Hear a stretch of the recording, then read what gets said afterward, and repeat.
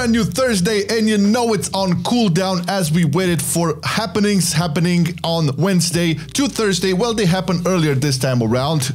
Like whenever we decide to do this show, they switched the days. Like, oh man, quick, they changed the publishing date. Put it a day earlier. I know it was like, okay, man, they announced this on Wednesday, but maybe they'll have more for Thursday. Yeah. Well, it's Thursday, so we're gonna cover everything that has been updated on the 9.1.5 PTR, but a couple of interesting things. Rogue buffs. Finally, rogues are playing Night Fae. Well, we'll get to that. But first, the biggest thing I feel, and one of the things that people really waited for a long time, is the actual more introductory quest line skip, baby.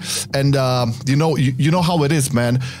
Me, I have like now 10 alts that I had to go through all of that pain. I'm sure a lot of you did also. I cannot know what flame. I think all of flames, I think except the rogue.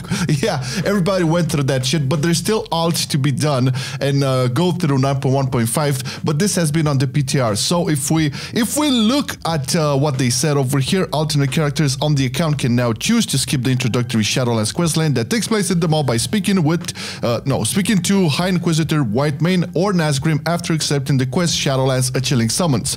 Please note that to enable the skip, you'll need to have logged into a level 60 character who has completed the mall introduction. So you need to have to go through it once. Basically, the same criteria that they had for the Covenant intro skip. Yep. Where if you've done it on one, you can just skip it on all of them. Now it's the same with the Moss, so that's actually pretty good. Yeah, I think one really cool note to add here is that if you like in 9.1.5, if you have a character that's already somehow in the mall because you just got bored of it and hated it and got pissed off and said fuck it. Well, for those who have already begun the introductory Shadowlands questline, Gina Prothmore in the Forlorn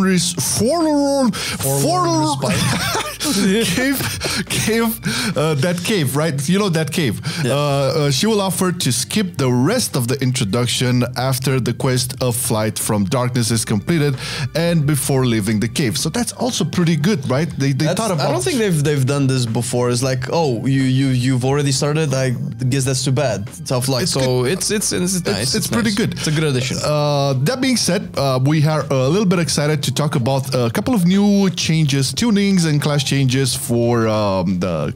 Just a hand of specs. It's tiny, but I mean, maybe. All right. Well, they've changed a couple of animations. Mostly the Eflorecence for druids, and they've target capped some heals, which, as far as I know, at least the monk chi burst was a little bit awkward in the way that it calculated its healing, because it was always soft cap. And I remember we doing the guides in Isle talking with the theory crafters that.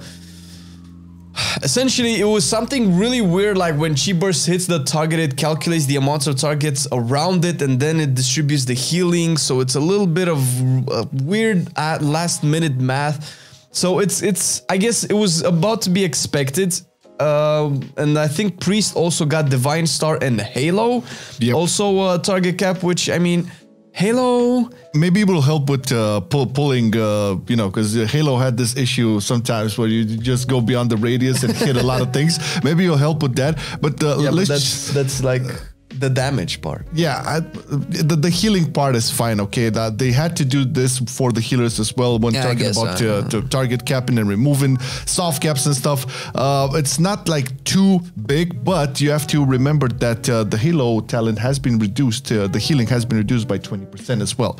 So I don't know if it was problematic, if it was overhealing. I don't remember the priest community talking about how broken the Halo talent is. Yeah, neither. But regardless, we can finally get to the rogues, and boy, so we have definitely seen that the rogues have not really been playing that much Night Fae, at least, in terms of like the numbers and stuff, right? I main a rogue and I basically play sub and assassination, a little bit of outlaw as well.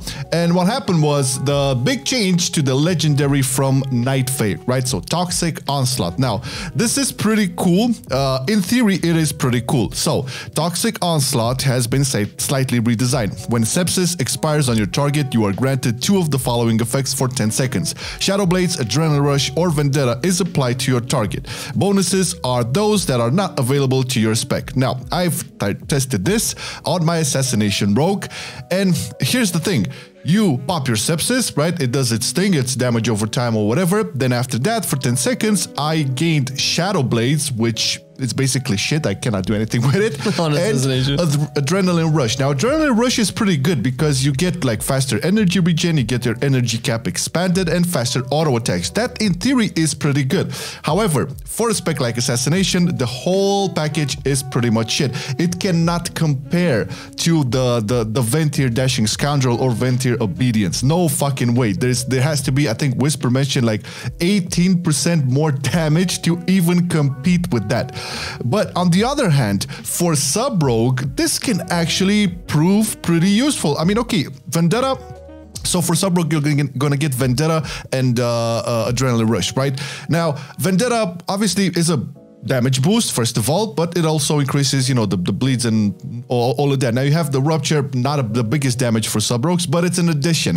I think one of the coolest things for Sub-Rogues is actually the Adrenaline Rush, because you get a lot more energy to play around with, energy regen, and faster auto attacks. And that paired up with Slice and Dice is really good. The shortest end of the stick is still for Outlaw, which I've seen. Was gonna ask, like, what is Outlaw gonna like? They don't benefit at all from this because they get Shadow Blades and Vendetta, and they don't have like damage over time shit like bleeds or poisons. Okay, you can talk about poisons, but it's not really nothing for them. And shadow damage, like there's no way like adding shadow damage from the Shadow Blades. So looking at the Ravenhall Discord at the Outlaw boys is like, man, did they want to kill Outlaw at this point? I would also like to touch, because I think some of the people from the Rogue community were excited to see this, because in theory it is looking pretty cool. So one of the biggest issues with this legendary is its timing, right? You get this buff after the 10 seconds of Sepsis, and ideally you kind of want to pair up your Sepsis with your main DPS cooldown, right? Like Shadow Dance and Symbols, or Vendetta, you know, Adrenaline Rush, all of that. Now, you pop Sepsis with that, you don't get the buff immediately. It would be really cool to have the buff like that Torghast legendary power, Torghast animal power, where you pop your cooldown and you also gain the benefit of Adrenaline Rush, Vendetta, blah, blah, you blah. said that, but this really reminds me of the Warrior legendary units of Tormented Kings, where you pop one cooldown and you get the cooldown that's not... yeah, pretty much. Yeah, it felt like they were kind of trying to take that, but the problem was that Warrior, that kind of works with all specs, because most of the time it's just either more crit or flat damage boost, while the Rogue cooldowns are very specific. It's shadow damage, it's energy regen, it's bleed. You cannot really separate them. Again, I think the only winner, if you could say that, from all of this is Sub-Rogue, although I don't see any Sub-Rogues switching to Night Fae pretty early on. It's still on the PTR, the numbers are not there yet. This is basically out of PTR testing on target dummies, so it's not really relevant. We're talking about just in theory. But enough about that. You did mention the new animation for Druid's Eflorecence, and I know you recorded some footage over there. So instead of showing this from Wallhead, we're gonna have your ass over there on the screen. Actually, so they pointed out you now have like a transparent green flower type effect on the Eflorecence, and you can still have the mushroom if you want. It's gonna be a glyph in 9.15. I mean, I kind of like the animation, but I don't know why they would change it. Like having like an actual mushroom there felt, well, like better. It's probably too sexual. Moving along, let's get it on to the PvP class tuning, because we have a couple of them there. So first of all, for the Covenants, right, Necrolord's Fleshcraft now absorbs 30% of the max health, while in PvP it was 40%. And when a Battleground Arena begins, any Fleshcraft absorb value exceeding 30% is reduced to equal 30% of max health. Now, a couple of PvP talents have also been addressed here. For Feral Druid, Strength of the Wild now will increase Regrowth's initial heal crit chance on allies by 30%. It was 100%. Wow. You know, Ferals were pretty known, especially last season and this season too, more or less, for their really strong off-heal capabilities, and this was one of them. Okay, we got Guardian. Guardian protection radius significantly increased. I mean, this is probably more for BGs. I don't know, I'm not thinking arenas here. And Resto, Keeper of the Grove, now protects the druid from all harm while Tranquility is challenged.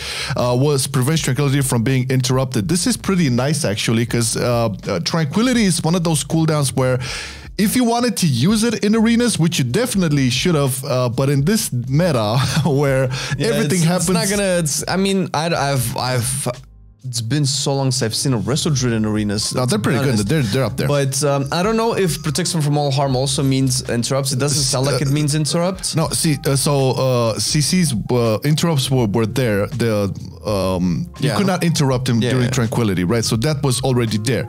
All harm, I think it also means being damaged. Yeah, and I know. So it's either like Bop or like Divine Shield. Something like that. If it's like Bop, it can be kicked, but if it's like Divine Shield, probably cannot be kicked. Yeah, well, that's the thing. It can be kicked, but all harm, I think, implies that all. So it's like sort of like a full-on bubble. You cannot do anything to him. That would be interesting, especially in this meta. But again, like, can you afford to cast Tranquility? I don't know, man. I don't know. I mean, if all of your hearts are rolling and, you know, everything seems Gucci for 2 seconds, maybe. But other than that, now, the star of the show for at least this season, in both PvE and PvP, Windwalker Monks. So, Dance of Chi-Ji, I bet you all know those. Dance of Chi-Ji procs now cause your next spinning crit kick to deal 150% damage in PvP was 200%. This feels kind of lackluster because it's I mean, the problem initially, and the problem still is a bug with the Bone Dust Brew, which obviously they didn't fix. I don't think they didn't know about the bug. I think they just couldn't find a way to... They don't know what to do with it. It's because it's here for such a long time. I obviously think, honestly, the damage that Spinning Crane Kick does is so stupid that I don't think 25% nerf is really... I mean, it's silly, man. You can look at some of what these Windwalkers are doing.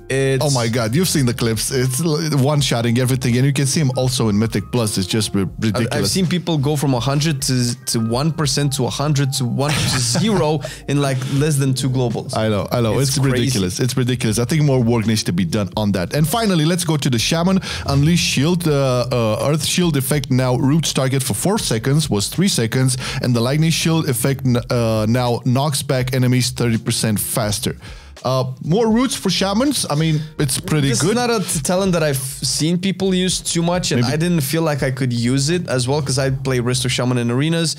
It's on paper, it's really cool. I find it hard to see where it can fit in with the current options that you have for Resto Shamans. But I guess, you know, buffing it is a good way to make it more enticing. Maybe that's why they changed it. You know, maybe we can try it sometime and see if it works, especially against those melee Mongos. Those paladins. Yeah, but you know, this kind of concludes it for the updates. Not too much has been updated. I mean, basically there were things that were kind of already announced, except the rogue changes. And implemented on the PTR, especially the moss skip thing. I'm thinking that they are actually working their asses off to push PTR builds and to have us test out a lot of the changes that were announced prior. Remember, 9.1.5 has a ton of them. We just now scratching the surface with these latest updates. Now, we really want to know what you think about these updates, especially you rogue players out there. I'm really curious on what you think about the new legendary from Night Fae. I think it's shit. Well, I know some rogues are playing Night Fae, so who knows? Yeah, we'll give it a go. We'll see. I'm curious. Okay, not everybody goes for like the pure numbers or anything. And I do want to mention this once again. The covenants for rogues are so close to each other in terms of numbers that you can go for this whatever, right?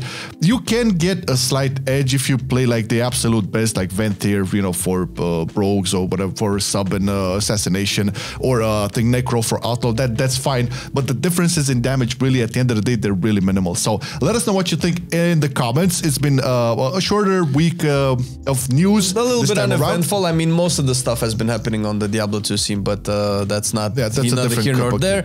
Yeah. But yeah, we're probably gonna have a lot more next week. I have a feeling that they're not gonna keep 2 weeks, like, a little bit on the down low. There's so much more stuff that needs to be addressed in the PTR. I think you mentioned it.